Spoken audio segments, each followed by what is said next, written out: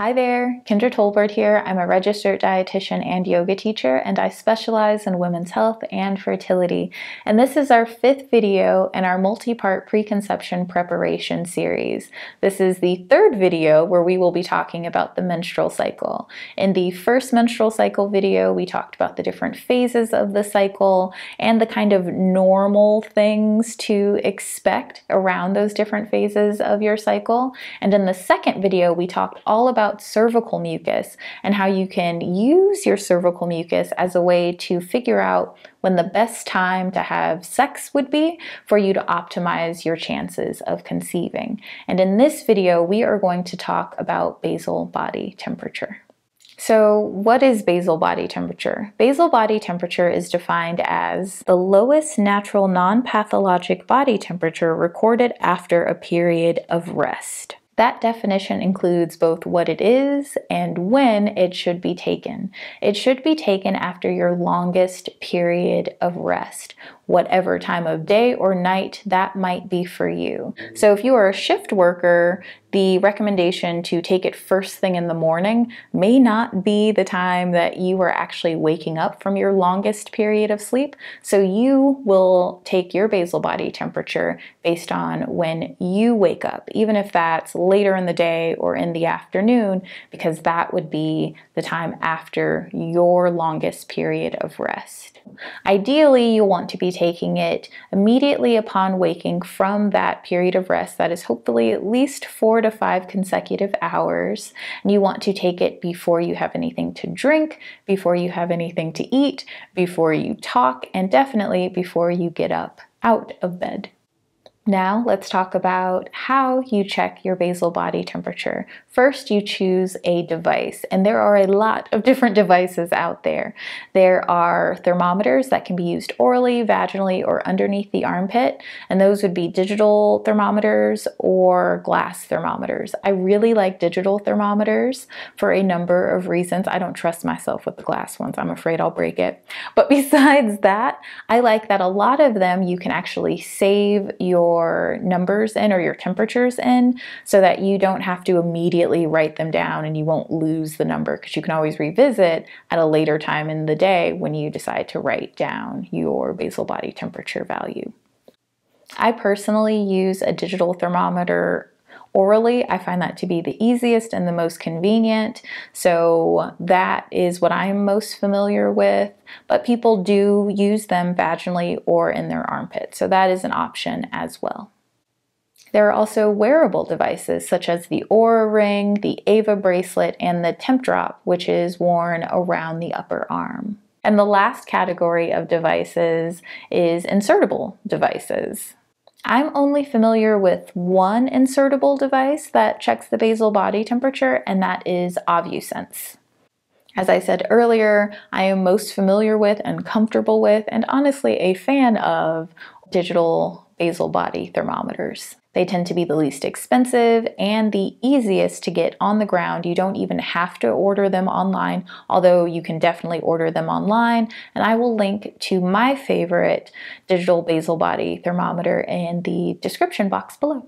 You'll want to read the instruction manual that comes with whichever device you choose to determine how to use it best, because it's only by following the manufacturer's instructions that you can actually trust the results that you get. So make sure you know exactly how to use the device that you have chosen, whichever one it might be. So we know what it is. We know how to check it. Let's talk about what affects our basal body temperature. So a number of things actually affect our basal body temperature, but the main category that we're going to focus in on are our changes in hormones that coincide with the different phases of our cycle. So during the follicular phase or the pre-ovulatory phase of our cycle, estrogen is the dominant sex hormone, and estrogen actually lowers our basal body temperature. So during that phase of our cycle, we are going to have relatively lower basal body temperatures, except of course, like if we're sick or something else is going on that alters that number. During the post-ovulatory or luteal phase of our menstrual cycle, progesterone is the dominant sex hormone, and it actually raises our basal body temperature. And that shift in temperature is what we refer to as the temp shift. These relatively higher temperatures that occur during the luteal phase as a result of this higher progesterone is what allows us to use our basal body temperature as a way to determine if we have likely ovulated and are now in our luteal phase. And that can also let us know approximately how long our luteal phase actually is, so that if it is shorter than we would expect it to be, we can have a conversation with our doctor early on. While these higher temperatures can let us know whether or not we've likely ovulated and how long, just about how long our luteal phase is, it cannot tell us if our body is gearing up for ovulation. So it should not be used as a way of timing sex to increase your chances of trying to conceive if you are trying to conceive.